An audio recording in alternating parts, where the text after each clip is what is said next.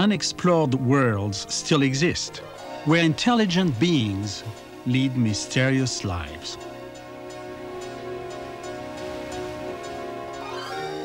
We know them in fleeting glimpses, shadows of their true identity. Moving separately, yet linked to each other in ancient societies, they travel through landscapes of water and air.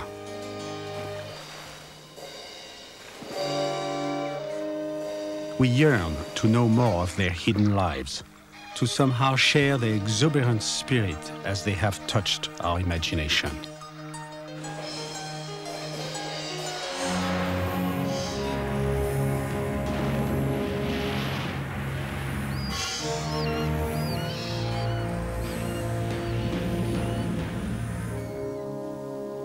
Shaped by different elements, we share the same warm-blooded needs and pleasures.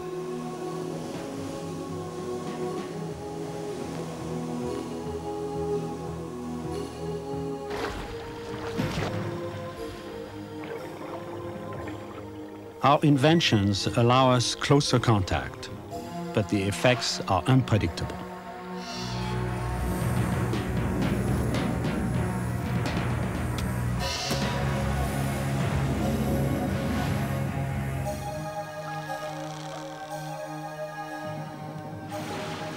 We search the heavens for intelligent life, but overlook entire nations below us, societies as complex as our own. Crossing into worlds where neither can linger, we have barely just met in chance encounters.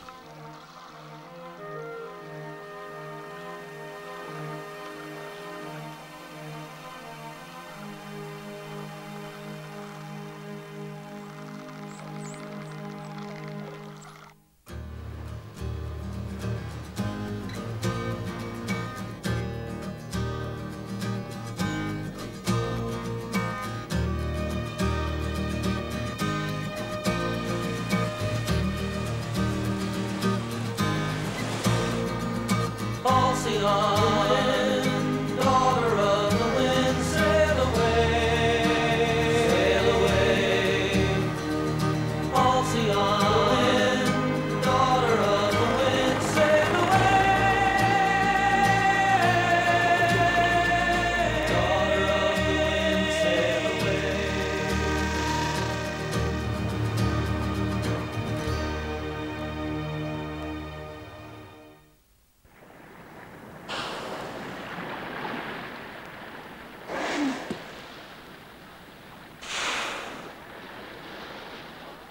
To the ancient mariner, the first glimpse of a whale's exploding breath must have evoked sheer terror, the fear of an immensely powerful being surfacing from the depths of the underworld.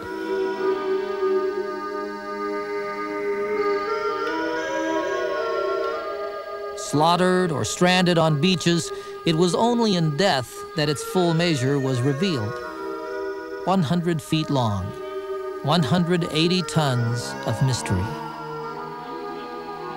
Their lifeless bodies have provided us a catalog of parts, an inventory of flesh and bone. But how do they live? To truly understand them, we must enter their world.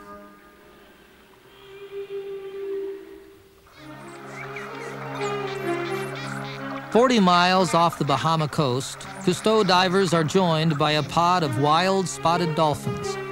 Theirs is a highly social existence, individuals bound to one another in a complex web of relationships.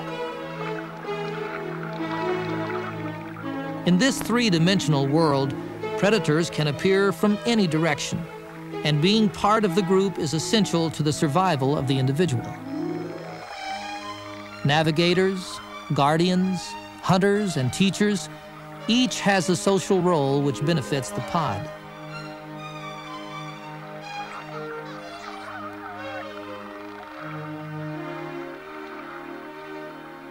Mothers teach their spotless babies to hunt with sound for prey hidden in the sand.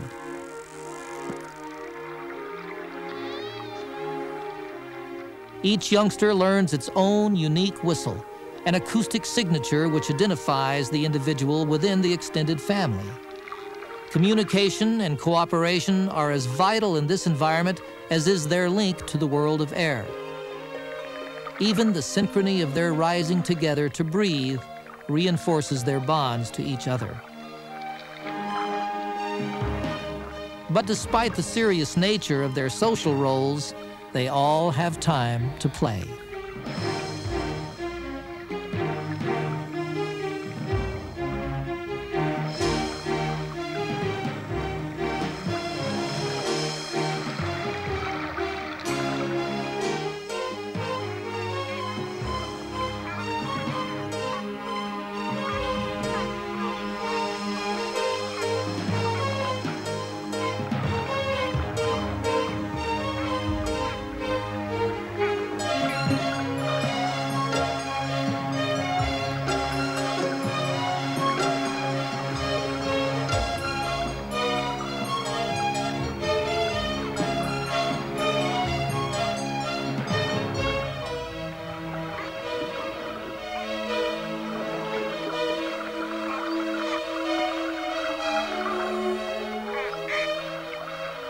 Theirs is a world of community, dominated by the need to associate one with the other.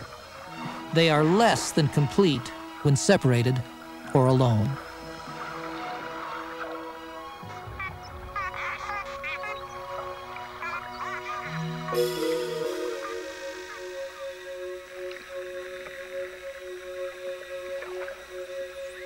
An exception is Jojo, a lone bottlenose dolphin whose solitary behavior is a mystery. Since 1980, he has regularly sought human companionship at a busy Caribbean resort. What is the explanation for such a maverick?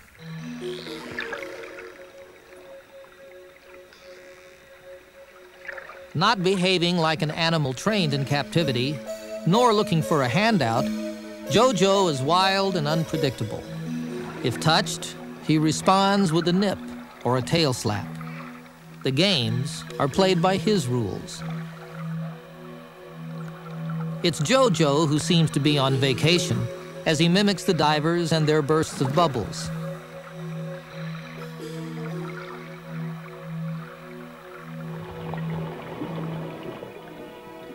Fascinated by motors, Jojo rushes to the surface for a quick breath of air before teasing the divers in a game of tag, made possible only by the speed of their scooters.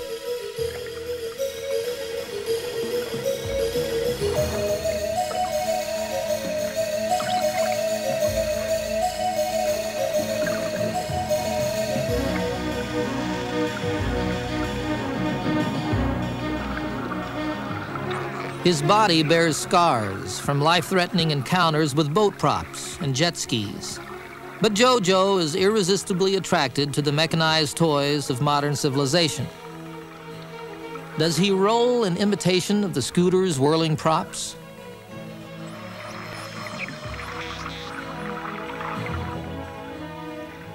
Why does Jojo choose human companionship? Does simple curiosity draw him to us, as we are drawn to him? Or does strict dolphin society demand conformity and drive away the eccentric?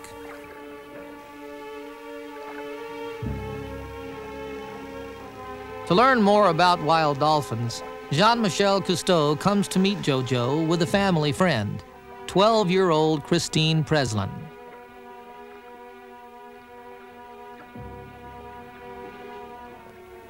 Despite our short time with Jojo, his behavior shows us that even the lone renegade must follow certain dolphin rules.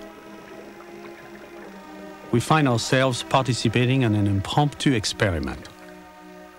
Christine enters a cave in the reef and waits for Jojo to follow.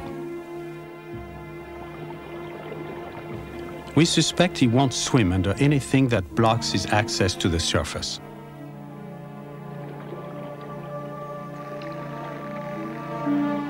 At least every 10 minutes, he must take a breath of air and will not risk being trapped.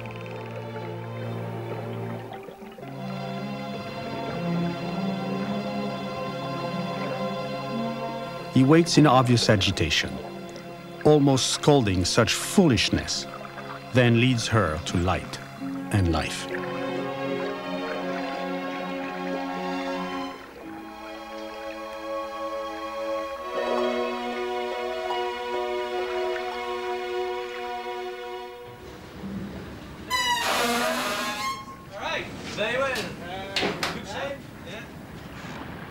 Half a world away, we prepare a decompression chamber as a safety precaution for a deep cave dive. Unlike the whale or dolphin, we require complex technology to endure the physical stress of diving to great depth. We've heard a rumor of whale bones deep in a cave. Why would they have entered such a place when it could cost them their lives?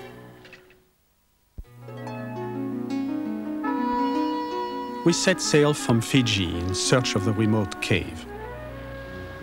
As we go down and enter the cave, I want everybody to hug the top of the cave. That'll put us in at about 160 foot. Expedition leader Don Senti has planned this dive to the half minute.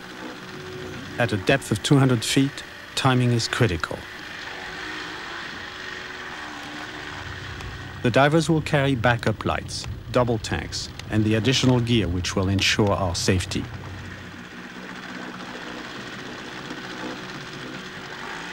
We will be diving under 6 atmospheres of pressure and in complete darkness. There is no margin for error.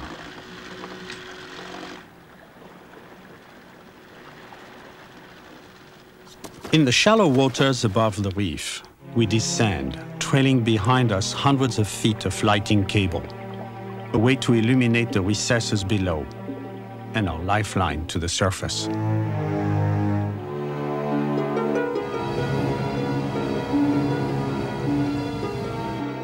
The massive reef drops below us. At 160 feet, we locate the entrance, a gaping hole 50 feet across.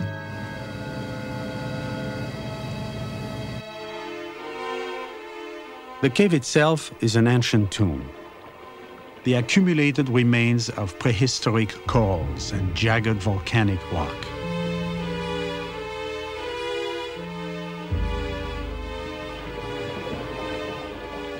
As we go deeper into the twisting labyrinth, the thought of whales entering these constricted tunnels becomes more and more a puzzle. Was it curiosity? Were they chasing food? It seems a home only to scavengers.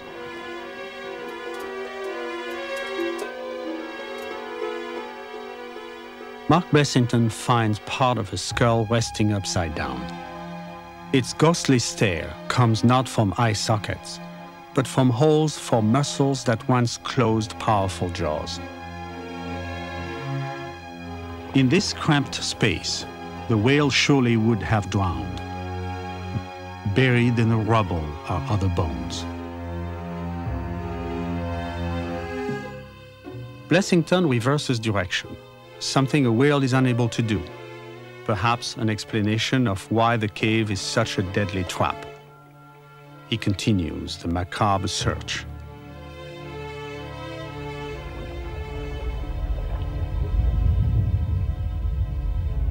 In the distance, an earthquake, a chilling sound. Is it possible the whales were cut off from life, trapped in a sudden moment of geologic change?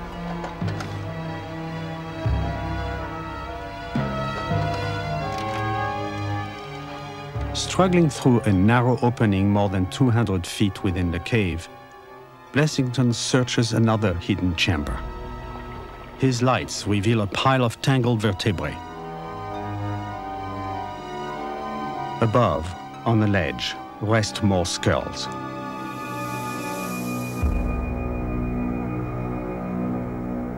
True to their social nature, they were not alone. Mute sentinels, they guard their secret, entombed together.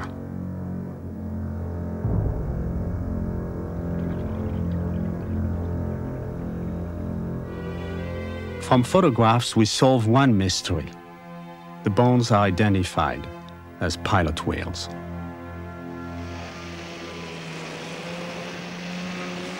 Off the northwest coast of Africa, near Tenerife Island, a group of short-finned pilot whales congregate. To study the behavior of animals that live in the open sea, this is the perfect natural laboratory.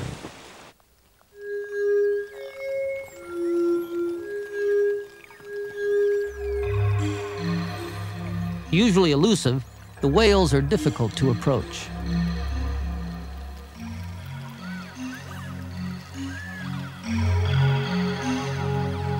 Called whales, they are actually large dolphins, 20 feet long and weighing up to 3 tons.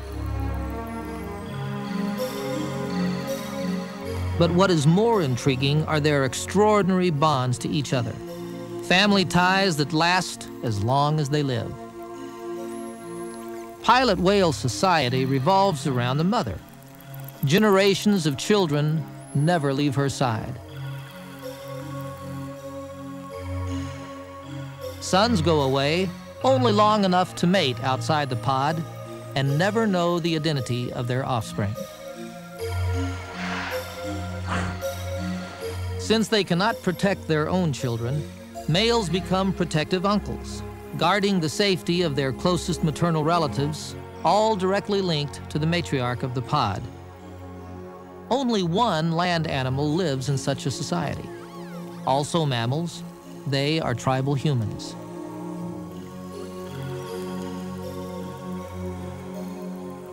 I understand why, for them, separation from each other is unimaginable in this wild expanse.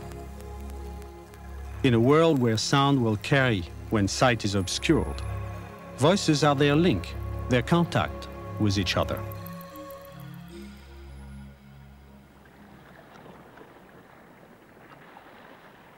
Yves Lotnica prepares to listen in on their language.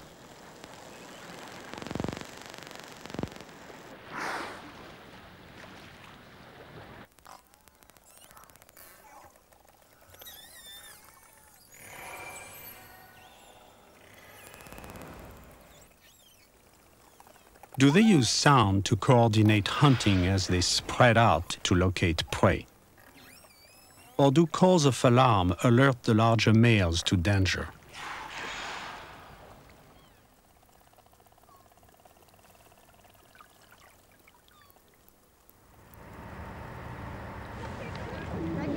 Now they face new threats. Our numbers grow, and so does our curiosity. Do we risk loving to death these animals we barely know? In a heavily traveled area off the coast of Hawaii, unusually bold pilot whales approach a zodiac. As the boat stops, so do the whales. Lisa Costello enters the water while her companion films the interaction. You've gone through a very unique experience with people who have never had a chance to approach these animals so close. And in your case, you were able to really get very, very close. Any idea why they were doing this? The only thing, and this is strictly speculation on my part, is that they were in their social hour. They were not feeding. When I got in the water, this large male came right directly up to me and stopped. And was just looking at me, and I was looking at him, a lot of eye contact. Then the unexpected happens.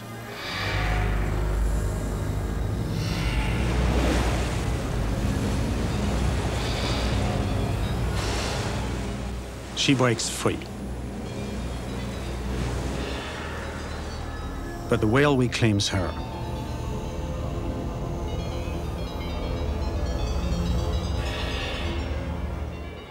Do you think that he sensed that something was wrong with you? Yes, I do. I'm sure I was projecting a lot of fear because I could not breathe, and I think he sensed that. If I hadn't gotten up probably in the surface in the next couple seconds, I don't think I would have made it. An attack or affection gone wrong? What is their true nature?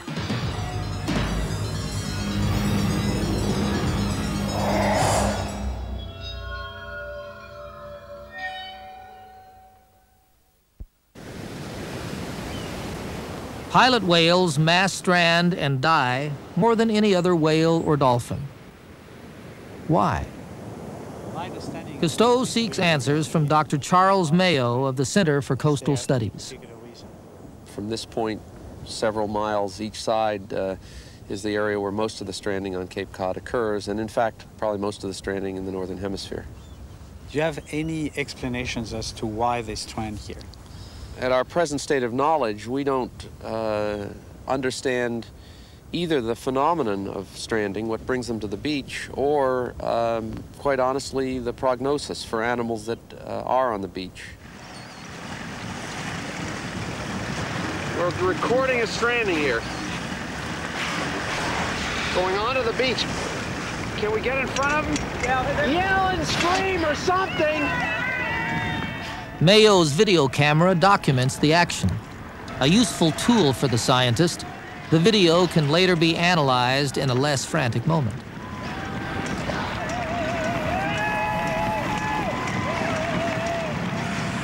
In this same location, 200 years ago, pilot whales were slaughtered. Now volunteers desperately try to drive them back to sea.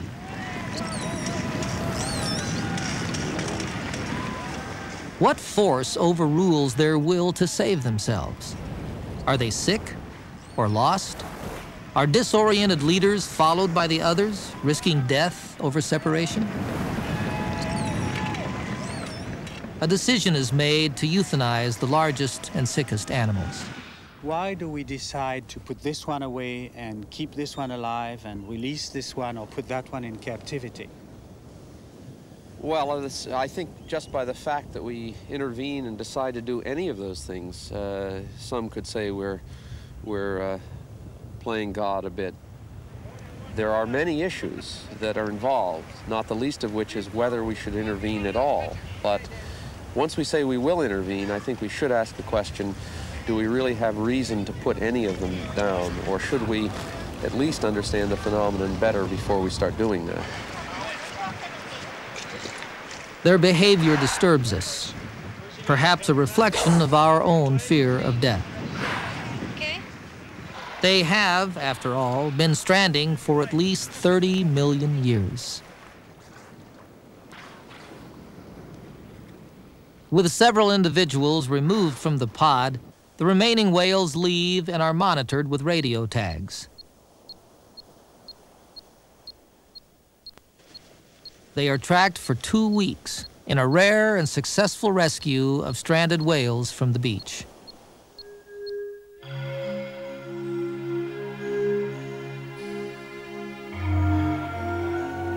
But why they strand remains a mystery. Another enigma may be solved by space-age technology.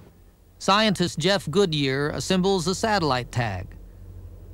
The device is able to transmit information about water temperature, number of dives, and continually monitors location. The 10-ounce tag will be attached to a 50-ton whale. It seems ironic that although we have launched satellites into space, we still don't know the migratory route of one of the world's most endangered species, the humpback whale. Every year they travel from Alaska to breeding grounds in Mexico, Hawaii, and Japan, and then back, 7,000 miles round trip. There is a need to know the course of their migration. Once masters of the open sea, whales must now navigate a maze of nearly invisible and deadly walls.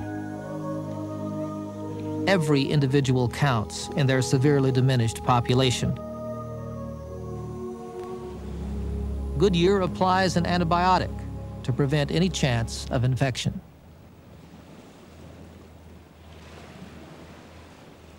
A crew from 7 nations will study this cosmopolitan whale off Mexico's Socorro Island. On this breeding ground, little is known of the well-named humpback.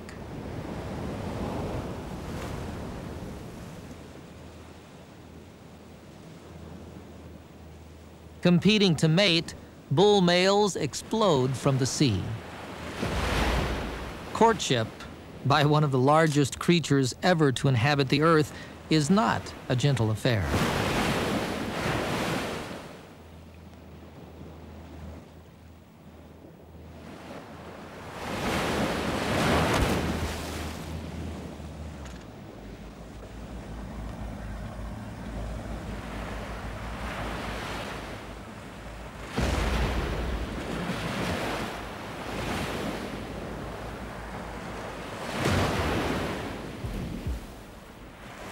Placing a tag in a whirlpool of whales is almost impossible. Below the ship, the object of the competition has other concerns: her 1-ton newborn calf.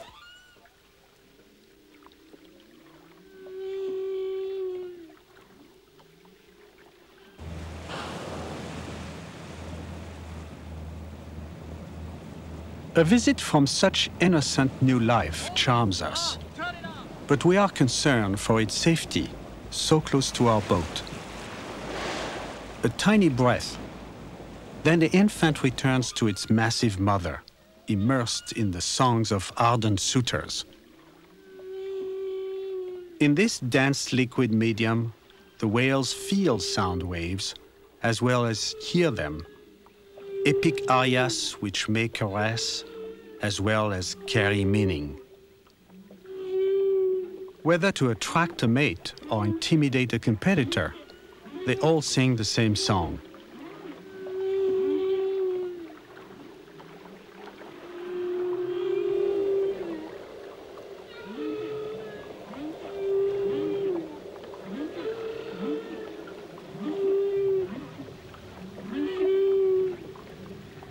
A large escort blows a stream of bubbles, a rising curtain of air that obscures mother and baby.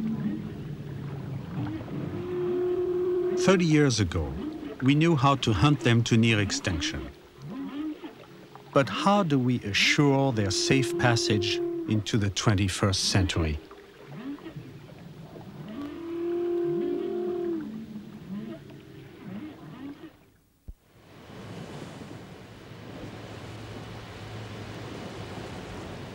As each day passes, fewer and fewer whales are sighted as they embark to leave on their long journey north.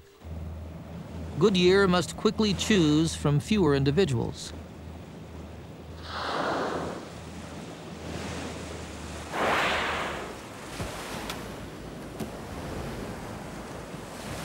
The first tag is a test of the attachment apparatus that will carry the satellite device and contains a VHF transmitter. Whales up.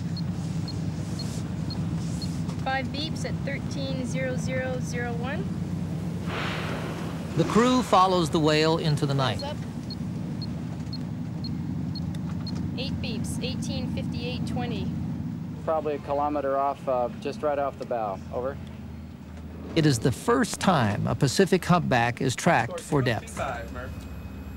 Okay, read you loud and clear, thanks. Thought to fast in southern waters, the whale dives to nearly 400 feet, deep enough to find prey. Unexpectedly, the signal stops, and the whale disappears out of range, the only Socorro whale to be tagged. Having eaten little, if anything, while breeding and calving, the whale migrated north to feast in nutrient-rich waters. Most will spend approximately 6 months, from June to December, refueling for the season ahead.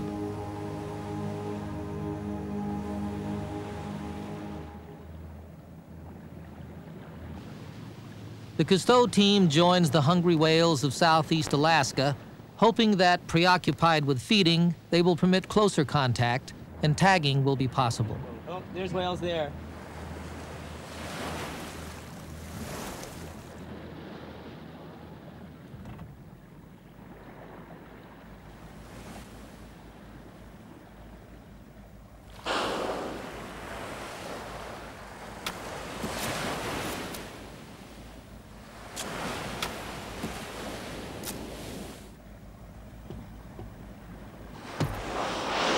Each breath brings the tags to the surface, where transmitters beam the whale's exact location to an orbiting satellite and back to Goodyear. Collecting data on their movements, he begins to plot their path.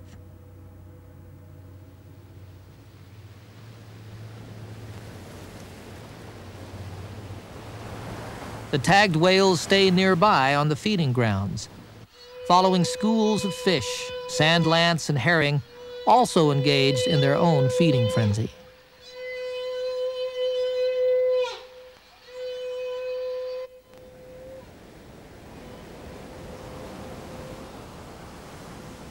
Whales mow a harvest of fish in schools that can be 300 feet deep and 2 to 3 miles long.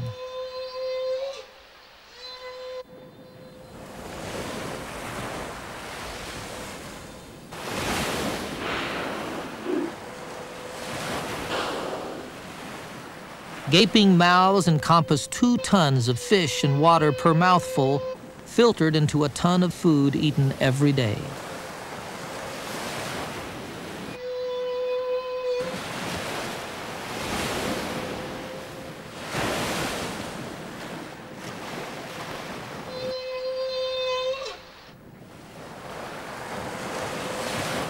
Trumpeting and lunging, they join together to corral the fish in nets of bubbles.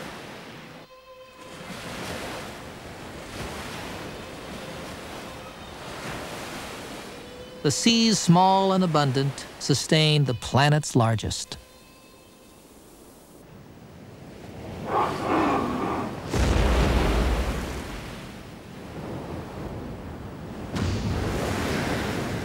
The tag stopped transmitting after 5 days, and with the help of local researcher Jan Straley, the team turns to photo identification to track the whales.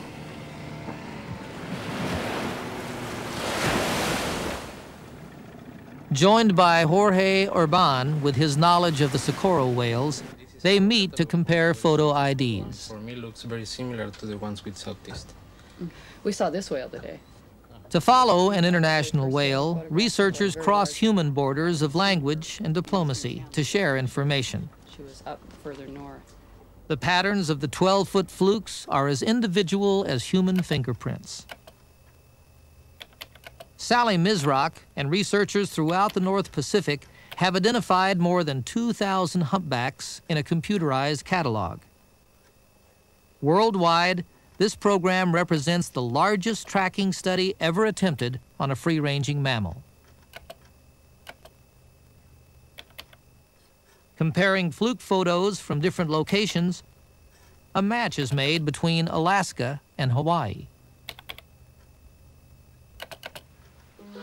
Eventually, satellite tagging may reveal their migratory pathways. But a deeper mystery is how humpback whales navigate thousands of miles in open seas. They may sense magnetic fields or follow the position of sun and stars. Perhaps they're guided by the topography of undersea canyons and mountains. Passing through various latitudes, do they sense changes in seawater, temperature, or taste? Or soar in undersea currents, flippers extended in aquatic flight? It remains their secret. In Hawaii, we witness an urgent ballet of lust. 14 bulls pursuing one elusive female.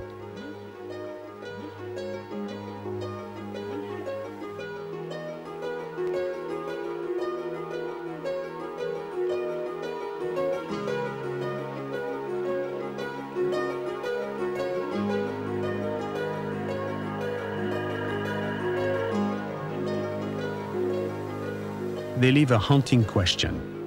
With such a desire to reproduce, why, after 30 years of protection, are they still endangered?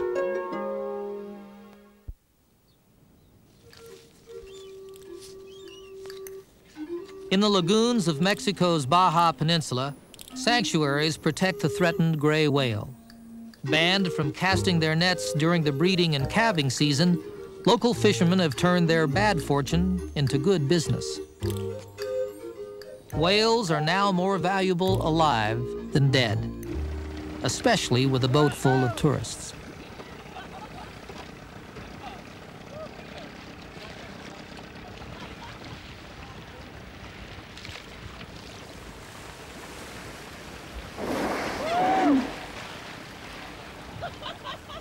This friendly scene contradicts tales of early whalers who called the grays devilfish, demons that crushed boats and bodies in a slaughter that turned the lagoons blood red.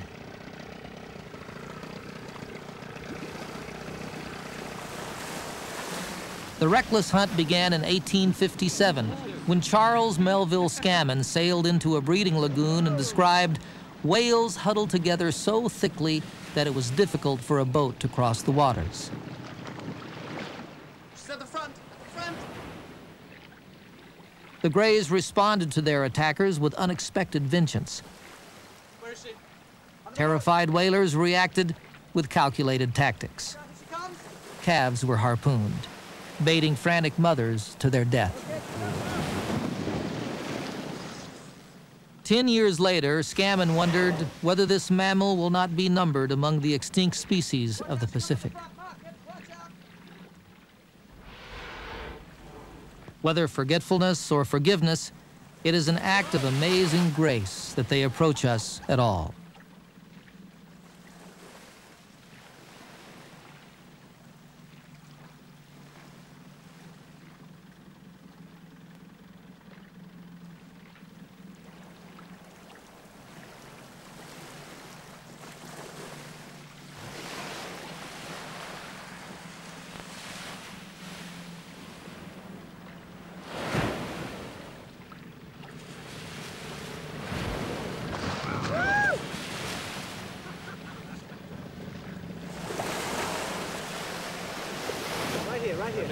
The phenomenon of the friendly whale may be more a change in our behavior than in theirs.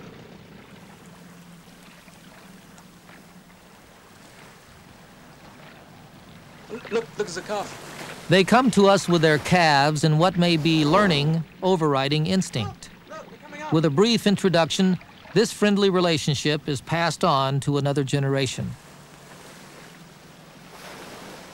1/3 of the newborns won't survive the hardship of their first year, but those who do won't be afraid of boats or people.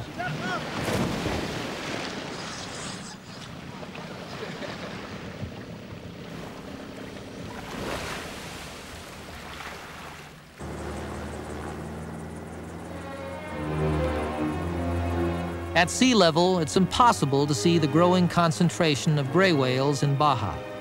Cousteau takes off on an aerial survey to observe the whales and to record their numbers high over Magdalena Bay, the first lagoon to be decimated by the early whalers. 50 years of international protection have worked. I count 56 grays. The lagoons of Baja are again filled with life. They are the first great whale to be taken off the endangered species list.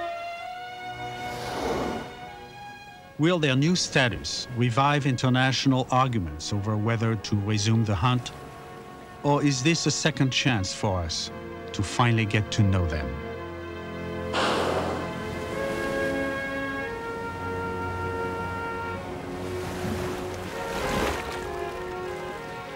Few people have ever been diving with gray whales. We've come to see what had almost been lost forever, to experience the gray whale in its own element.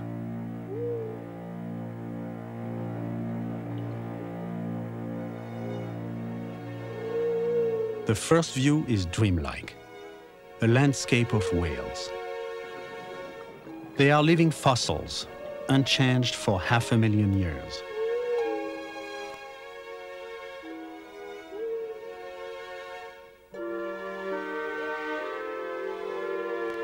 We come across a whale head down in the sand. Is it feeding, or sick, or about to give birth? Knowing so little of its natural behavior, we can only bear witness.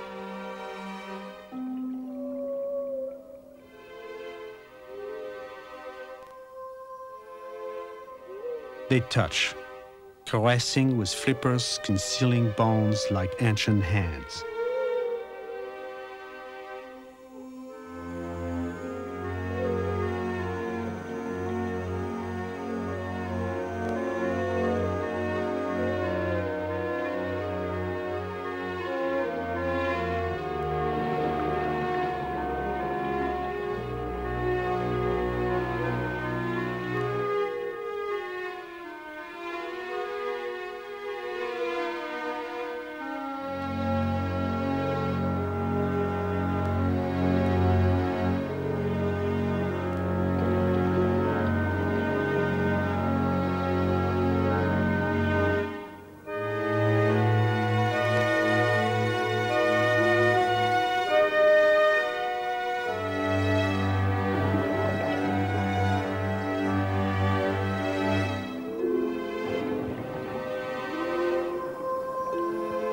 In primitive procession, they pass, aware of our presence.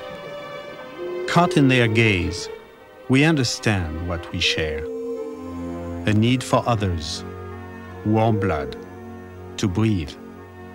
Our differences appear great, but each breath reaffirms our link in the vast diversity of life.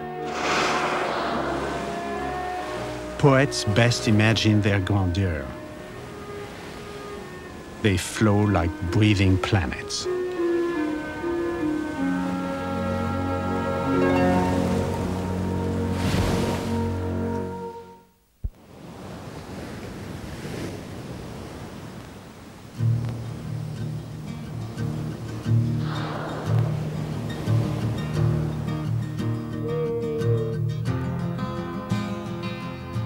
One hallmark of intelligence is a range of activity beyond mere survival.